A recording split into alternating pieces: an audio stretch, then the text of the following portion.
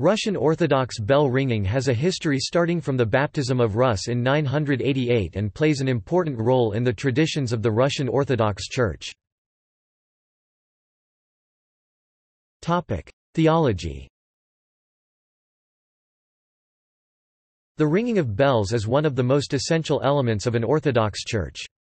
Church bells are rung to summon the faithful to services, express the triumphal joy of the Christian Church, announce important moments during the services both to those in church and to those who are not able to be physically present in the church, so that all may be united in prayer, strengthen Christians in piety and faith by its sound, which Orthodox Christians believe is alloyed with divine grace to disperse and destroy the forces of cruelty and of demonic suggestion.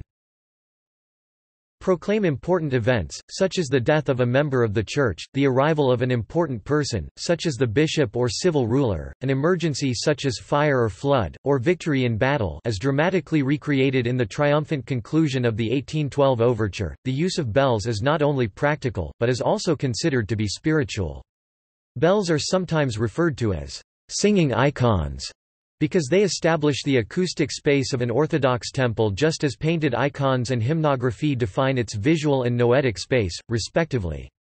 Icons are considered scripture in image, as bells are scripture in sound. There are several liturgical services which point out the importance of bells in the Russian Orthodox Church: blessing the foundation of a new bell tower, blessing a new bell tower after construction is completed, blessing, naming, and chrismating a bell. There is also a service for the blessing of a bell ringer. Bells are blessed with a ritual containing many of the elements of the rite of baptism. The new bell is blessed with holy water and censed, both outside and inside, and the priest lays hands on the bell to bless it. During the rite, the bell is named, that is, consecrated in honor of a saint, whose icon has often been molded into the side of the bell when it was cast at the foundry. But though a bell may be called the Gabriel bell, it would never be called the Saint Gabriel bell, because a bell is not a saint. The bell is also anointed with chrism, just as an Orthodox Christian is at chrismation. The theological understanding of bells as weapons in spiritual warfare, and their role in the Christian life is emphasized during the rite by the scripture lesson from Numbers chapter 10 verses 1–10. And the Lord spoke to Moses, saying, Make for yourself 2 silver trumpets, and they shall be for you for the calling of the assembly. When you sound an alarm, and if you shall go forth to war, and in the days of your rejoicing. The use of bells is symbolic of the proclamation of the gospel. Sometimes Orthodox churches and monasteries will combine the use of bells with the striking of a wooden or metal semantron, with the semantron being sounded first, then the bells being rung later. The quieter and simpler sound of the semantron is understood to symbolize the Old Testament prophets, for it is the symbol only of a coming event, whereas the ringing of the bells is spread far into the air, symbolizing the annunciation of the gospel throughout the world. History. After the conversion of Kievan Rus to Christianity in the 10th century, bells came gradually into use everywhere. Originally, a flat piece of wood or metal called a semantron would be beaten rhythmically with a mallet to summon the faithful to services. This was especially true in monasteries, some of which still to this day use both semantrons and bells. While the semantron was inherited from Greece, the use of church bells was imported into Russia from Western Europe. The Russian word for bell is kolokol, which comes from the German word glock, derived from the Latin cloca, which in turn appears to come from the Irish clog. The word for bell in Church Slavonic is kampan, which is derived from Latin campana. During the 15th century the semantron began to be gradually replaced by bells. At that time, several foundries for bell making were established in Russia. Russian church bells are commonly cast using a mixture of bronze and tin, often with silver added to the bell metal, to produce their unique sonority and resonance. Russian bells also tend to differ from Western bells in the proportion of their height to width, and the method of varying the thickness of the walls of the bell. The clapper tongue of the bell also follows a different design than that used in the West. The art of bell-founding reached its pinnacle in the 18th century, with the production of unimaginably huge bells. The largest bell in the world, the Tsar bell 218 tons, was cast in 1733 for the Ivan the Great bell tower in Moscow. Unfortunately, the Tsar bell was damaged in a fire in 1737 before it could be successfully hung, and stands today at the base of the tower. The largest working bell in the world is the Dormition bell, 144,000 pounds, which hangs in the same Ivan the Great bell tower. After the Bolshevik Revolution, the Soviet Union severely persecuted Christianity. Numerous bells were destroyed, and during certain periods the production of church bells all but stopped. After the fall of the Iron Curtain, the production of bells resumed, and has experienced a surge of activity as many of the churches that were destroyed are being rebuilt. Technique of ringing. Technically, bells rung in the Russian tradition are sounded exclusively by chiming, i.e., moving only the clapper so that it strikes the side of a stationary bell, and never by swinging the bell. For the Russian tradition, a special complex system of ropes is used, designed individually for each bell tower. All the ropes are gathered at approximately one point, where the bell ringer stands. Some ropes, the smaller ones, are played by hand, the bigger ropes are played by foot. The major part of the ropes, usually all ropes, are not actually pulled, but rather pressed. Since one end of every rope is fixed, and the ropes are kept in tension, a press or even a punch on a rope makes a clapper strike the side of its bell. The secrets of this technique have passed from generation to generation, but by the 20th century this art was almost lost. Training took place only at workshops until 2008, then the first permanent traditional bell ringing school opened in Moscow, under the leadership of Drozdian Ilya. No melody is employed, as in the Western carillon, but rather a complicated polyrhythmical sequence of sounds is produced. The foundation of Orthodox bell ringing lies not in melody but in rhythm, with its intrinsic dynamic, and in the interaction of the timbres of various bells. These sequences have a very special harmony, since Russian bells, unlike Western European ones, are not tuned to a single note. Western bells usually have an octave between the loudest upper tone, ring, and the loudest lower tone, hum. Russian bells have a seventh between these sounds. Generally, a good Russian bell is tuned to produce a whole scale of sounds, up to several dozen of them. This effect is accomplished both by the composition of the alloy from which the bell is cast and the sculpting of the sides of the bell in the mold. Types of ringing. The Russian Orthodox Typicon provides for different types of bell ringing.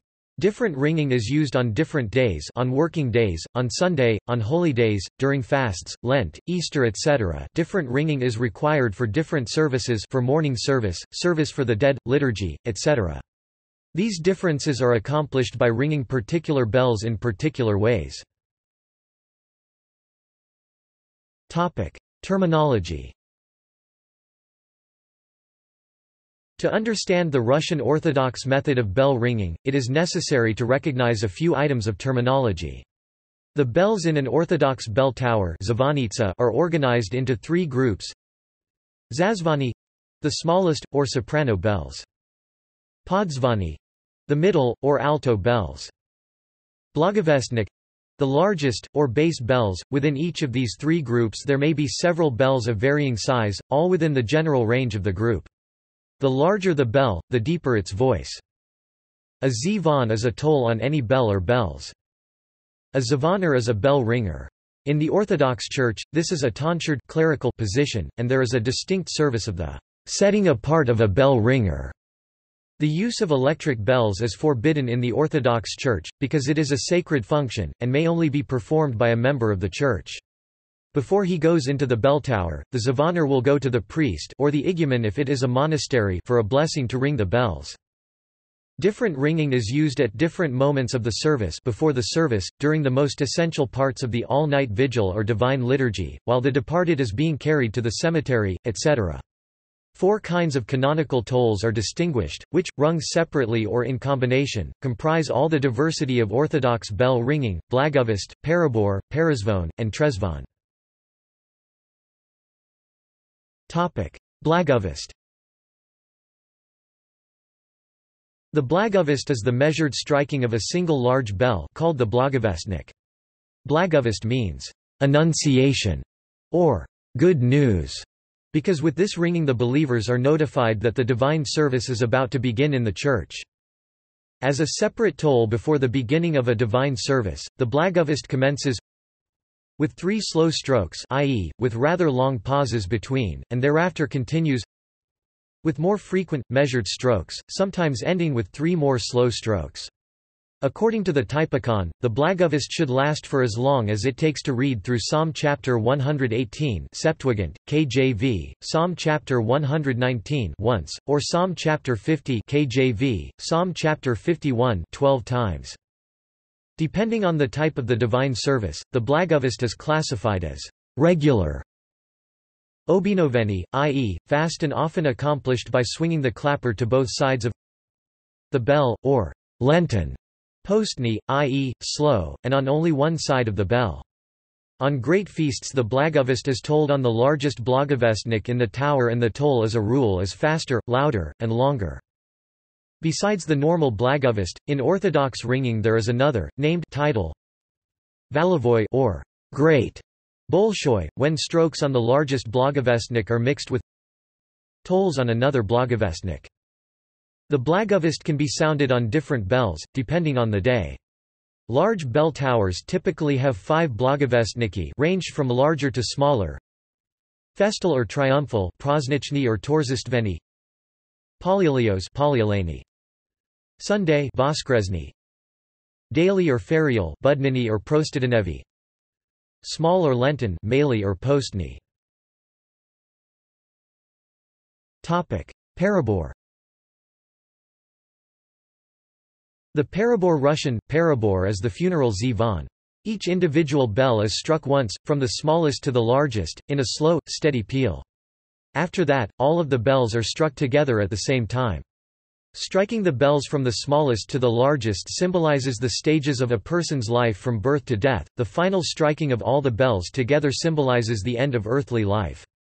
During the parabor, each stroke of a bell should not be made until the sound of the previous bell has died away.